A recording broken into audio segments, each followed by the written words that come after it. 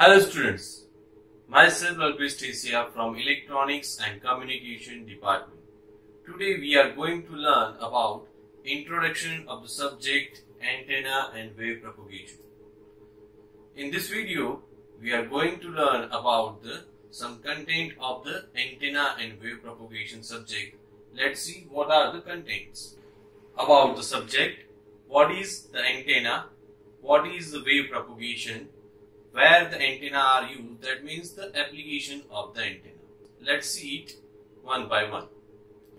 The antenna and wave propagation subject is basically divided into two parts. First is antenna and second is wave propagation. And combinedly it is formed the subject antenna and wave propagation. What will we study in this antenna and wave propagation? So let's see one by one. First, that is antenna part. In antenna part, we will study about the EM wave generation, types of the antenna, its construction, working, advantages, disadvantages and applications. In wave propagation part, we will study about the types of wave and the types of propagation. That means how the wave propagate, either in space or in the ground. Now, when we heard the word antenna, we have a clear picture in our mind, that is some old TV antenna on our terrace, like this shown in the figure. But if we list out the application of the antenna, it is play very important role in our daily life. So, what is the antenna? The illustration shows one person is talking to the another person. So, person is talking, it is transmitting the sound wave to the another person. And when both are talking for a short distance, they are transmitting sound waves to each other. But for a longer distance, when we want to communicate, we have to convert these sound waves into the electromagnetic wave. Now, how we can convert it? So the device which converts these sound waves into the electromagnetic wave, it is called the antenna. Now, what is the exact definition of the antenna? The device which converts the electric signal into the electromagnetic wave, it is called the antenna. It is a transducer. Yes, the transducer means the device which converts one form of energy into the another form. So, antenna is a transducer. Here we can see that one antenna is transmitting the signal to the another antenna. So, this is the transmitting antenna, this is the receiving antenna. Now, what is this transmitting antenna and receiving antenna? As in the figure, it is look like a same. So, the transmitting antenna is one which converts the electrical signal or electrical power into the electromagnetic wave. So, here we have a transmitting antenna. A receiving antenna is one which converts the electromagnetic wave from the receiving beam to the electrical signals. So, here we have a receiving antenna. So, again it is look like a same. So, we can say that we can use the antenna for transmitting as well as receiving. Yes, we can use the same antenna for the transmitting as well as the receiving antenna. Now, what are the types of antenna? So, according to the structure, frequency range and mode of the application, we have total 3 types of antenna in which we categorize them. First, that is the physical structure. In that, we have wire antenna, aperture antenna, reflector antenna, lens antenna, microstrip and array antennas. So, these are according to the physical structure of the antenna. Second, that is according to the frequency range. So, according to the frequency range, it is the frequency ranges in which the antenna operates. So, LF, MF, VHF, UHF, microwave, radio, these are all are the frequency range in which antenna are used. So, according to that, we can also categorize the antenna. Third, that is the mode of the application. So, what are the applications in which the antenna are used? So, point-to-point applications, broadcasting applications, radar application and at last that is satellite. So these are the according to the mode of application we can categorize the antenna. Transmitting and receiving antenna are on Earth. There can be a multiple path for the communication. That means either we can transmit or propagate the wave using the electric and magnetic wave. So combined it is known as electromagnetic wave. From the figure we can say that the electric field and magnetic field are perpendicular to each other. That 90 degree to. That means the E and M field are both are at the 90 degree. Here the red color is showing the electric field and blue color is showing the magnetic field. There are different types of wave propagation as they can transmit and receive either from the ground or from the space. So according to that we can categorize radio wave propagation in different categories. The first category is the space wave, and space wave is further divided into the sky wave and the reflected wave propagation. Radio wave, second category is the ground wave, and ground wave is further divided into the two wave propagation, that is the direct wave and the surface wave propagation. So this is the how we can categorize the radio wave propagation.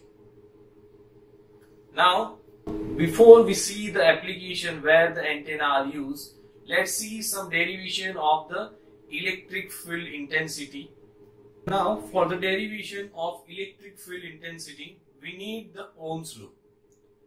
Yes, Ohm's law. As the antenna is a conducting material and when we applied a voltage source, it will generate the current according to the applied voltage. That means V proportional I as per the Ohm's law. Then V proportional I is again simplified as V is equal to IR. I is current and R is resistance. Now this equation is again we can derive in terms of the power, that is P is equal to VI. Now replace the V or I value with the Ohm's law equation. So we get the P is equal to V square by R. Now according to the density is given by the P is equal to Pt upon 4 pi R square. The P is the power density, Pt is transmitted power, and 4 pi R square is the density of the transmitted antenna beam. Now if we compare the electromagnetic field, electric field is generated using the voltage and magnetic field is generated using the current. So we can say E is equal to ZH. As V is equal to IR, if we replace the V is equal to E and I is equal to H, that is the electric field intensity and the H is the magnetic field intensity respectively. If we replace the V is equal to IR in terms of EM wave, we can get E is equal to ZH. So E is electric field intensity, Z is impedance and H is the magnetic field intensity. Now what is the value of Z? So Z is given by the equation under root of mu 0 upon epsilon 0. Here mu 0 and epsilon 0 are the constant. Mu 0 is permeability and mu epsilon 0 is the permittivity.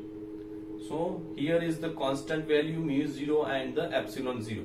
Now replace this constant value in the Z equation. We can get Z is equal to under root of 144 pi square into 100 is equal to 120 pi is equal to 377 ohm. The field intensity of an isotropic source at a radial distance is given by, yes, isotropic antenna is one which having no losses and having a unidirectional radiation pattern.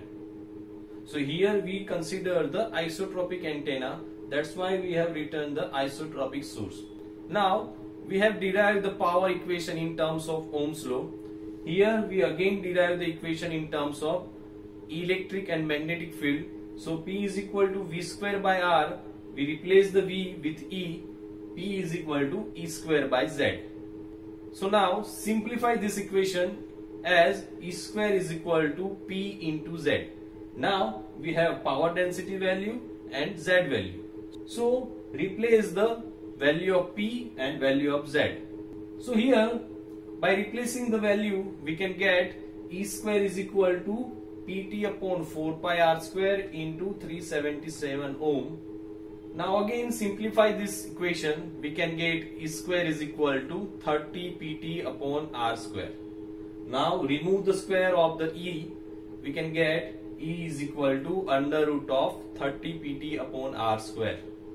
Now from the equation we can see that the electric field intensity is inversely proportional to the distance from the source, as r square as the bottom.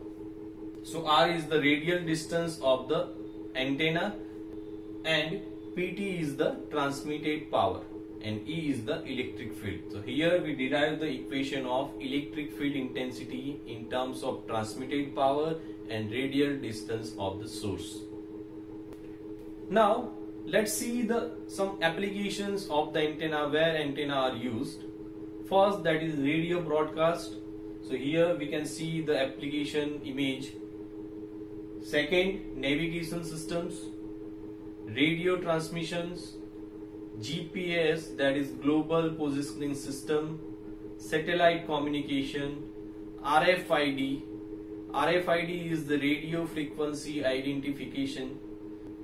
RFID you can found in the various shopping mall where clothes or heavy item will attach with some tag which is removed at the time of billing. Then next is mobile communication, remote sensing, microwave, automation, networking, internet, and last it is defense. So these are the various applications where the antenna are used for the betterment of the life. At last, this is some assignment for you. First, that is what is the antenna. Then list some various application of EM generation, that is the antenna applications. And if you find devices around you which having the antenna, then also list out that thing. Or you can attempt the quiz based on this video, either scanning this QR code or the link given in the description. Total 10 questions with 50% passing marks. So must attempt the quiz to get aware what you learn from this video. So see you in next video of the antenna and wave propagation. If you like this video, please subscribe and like our YouTube channel LJPEC-ELE, and don't forget to click on the bell icon to get latest video update fast.